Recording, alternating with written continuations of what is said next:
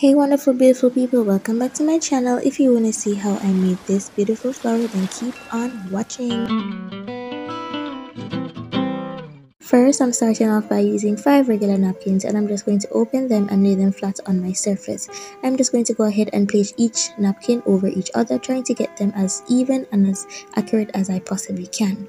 Then I'm going to go ahead and start folding my napkins. You just want to go to the edge of your napkins and fold in, and then you turn it over and fold it to the back. Just continue until you get to the end.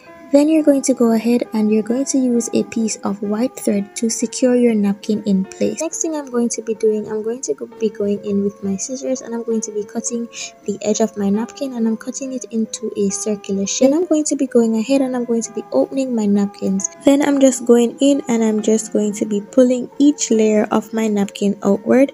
Now guys, you want to be very careful when doing this. Remember that you're using a napkin and it can easily tear, so you want to go ahead and be very gentle. You're just going to go ahead and repeat that for all the layers of your napkin. Just pulling my napkin backward and forward to get that desired look. Going in with this cardboard that I have cut out into a circular shape, and I'm going to be using my paper clip as a hanger. I'm going to be securing that with a piece of foam paper and my glue gun.